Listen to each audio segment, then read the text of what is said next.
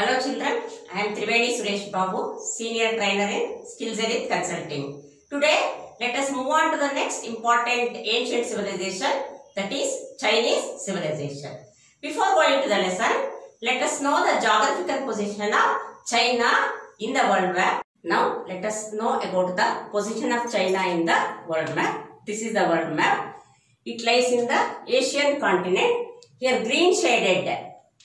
See, you can see the green shaded part is the China, and here also you can clearly see that China lies to the east of India, eastern part of India.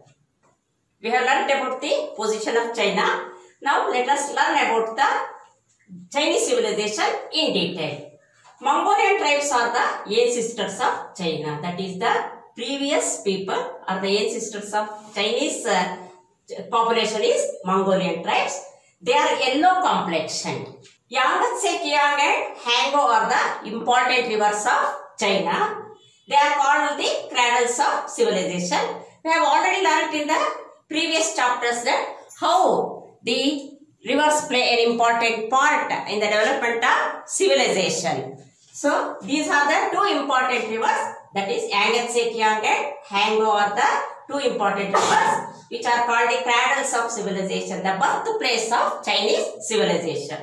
Hango river is also called as Yellow River. It is called as the sorrow of China because often there will be heavy floods and takes the life of Chinese people. So it is called as the sorrow of China. Even today there will be flood in this river. Initially, Chinese are the initial dynasties or the kingdoms, ruled villages and gradually developed foreign trade by growing paddy and silk. Their agriculture flourished or prospered during this period. Now, after knowing about the origin of Chinese civilization, let us move on to the political history. Political history means which are the dynasties that ruled the ancient China. So, now let us learn about the dynasties one by one. 5 dynasties ruled the ancient China. I will explain you one by one. Now, let us learn about the dynasties that ruled the ancient China. Shang dynasty, Zhou dynasty, Qin dynasty, Han dynasty and Sung dynasty. Sung dynasty was the last dynasty. I will repeat once again children. Shang dynasty, Zhou dynasty, Qin dynasty, Han dynasty and Sung dynasty. Sung dynasty came to an end when Mongolians conquered the China. Shang dynasty was the first ruling dynasty of ancient China. It ruled from 18th century BCE to 12th century BCE. That is almost 600 years or 6 centuries. The Shang dynasty ruled China. The prosperity of ancient China depended on agriculture. They gave importance to agriculture, children. They prospered, or there was very much development in the field of agriculture.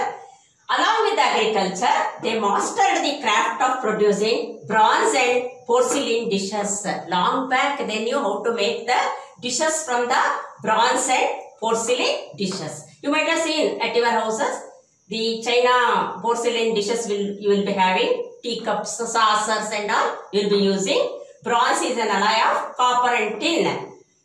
So, in this way, they progressed in agriculture and the craft of producing bronze and porcelain dishes. Now, let us go to Zhou dynasty. Zhou dynasty ruled ancient China for a long time. Wu Hong was the famous ruler of this dynasty. Famous philosophers Confucius and Lao Tse lived during this period. Now, let us learn about Qin dynasty. Qin dynasty came to power after Zhou dynasty. The name China is derived from Qin dynasty. Now, let us move on to the next dynasty, that is Qin dynasty. Huangdi was the famous ruler of Qin dynasty. He unified China and enforced uniform law. Because there were different laws in China, he united the vast China and brought uniform laws. He was called the first emperor of China because he united the China and enforced the uniform law. He built 1500 mile long Great Wall of China to protect China from the enemies. It is also called as one of the seven wonders of the ancient world. So, in order to protect China from the enemies, he built this Great Wall of China. Now, still also it exists in China. After Qin Dynasty, Han Dynasty came into prominence in China. It is called as the Golden Age because all-round development was there in China during this period. Wuti was the famous ruler of this dynasty, that is Han Dynasty. He established vast empire, large empire. Foreign trade gained importance during this dynasty. There was great demand for silk in Rome, and the route between the China and Rome came to be called as Silk Route. The trade of silk became so prominent, children, that the trade route between the China and Rome almost came to be called as, it was called by the name Silk Route. Buddhism entered during the Han Dynasty. That means people of China were attracted by the philosophy of Buddha and they adopted Buddhism.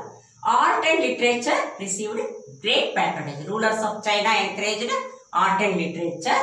Since there was all-round development in the field of agriculture, trade, art, etc., it is called as the Golden Age of China.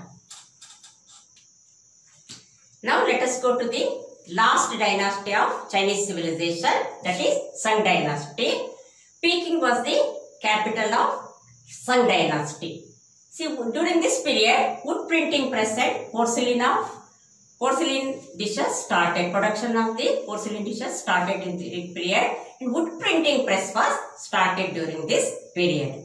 After the Sung Dynasty, Mongolians, a tribal race, conquered China, and the Sung Dynasty came to an end. So, this dynasty saw the height of progress during this period because all-round development was seen. Hello children, now let us learn about the contributions of ancient China.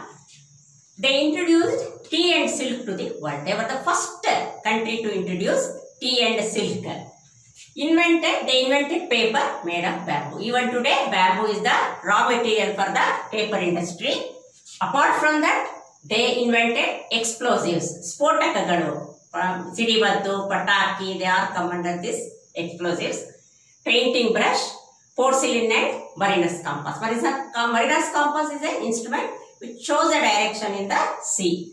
And they introduced pictographic script. Pictures stood for the words.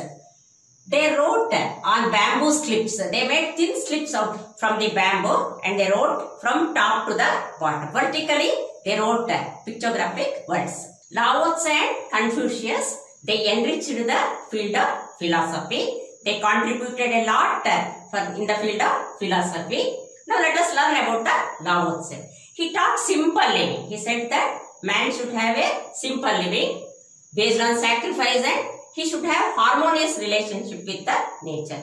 Today what we call eco-friendly nature. If we look after the nature, if we are friendly with the nature, nature will be friendly with us. We should not harm the nature. This philosophy was taught long back by the Lao Tzu.